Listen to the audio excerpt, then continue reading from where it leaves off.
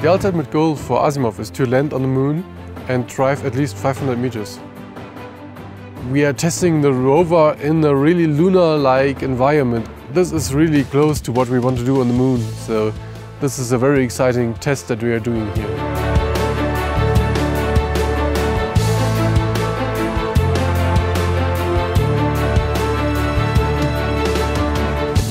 We have been working on Asimov for about 5 years, so this is the third generation that we developed. We started with a very small and simple one, and we discovered that we cannot build it this small, so it got bigger and bigger with every generation, but now we are pretty happy about it.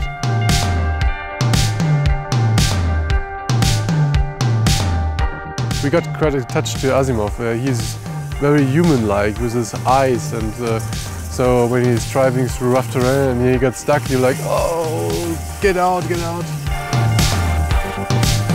He's not family in the way that he eats breakfast with us, but we consider him quite, a friend. But sometimes we hate him for not working correctly.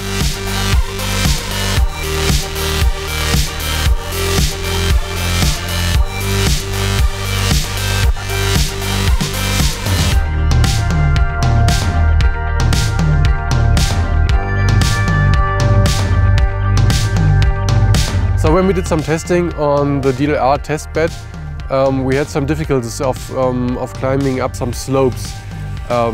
This is one of the things that we want to test here in Tenerife to see if the surface is making a difference.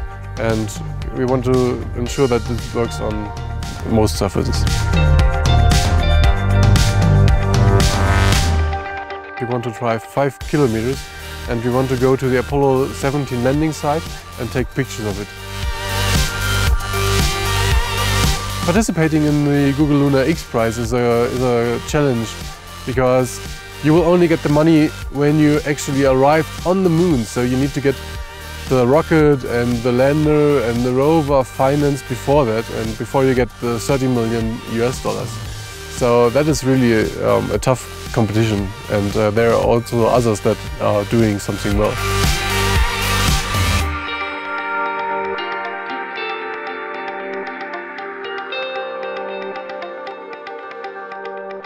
So what's really special about this location is that we are at the height of 2,300 meters above the sea, and this means we have a really bright sky with a really bright sun, that we get most of the light as we would have on the moon, where we don't have an atmosphere at all. So we did some tests with the camera, and we were very happy about the results. So the quality of the camera is very high, the image quality is great, but this is one of the things that we want to test here at Tenerife, because we have a very blue sky with a bright sun, and so this more represents the lunar surface than a test bed in the basement.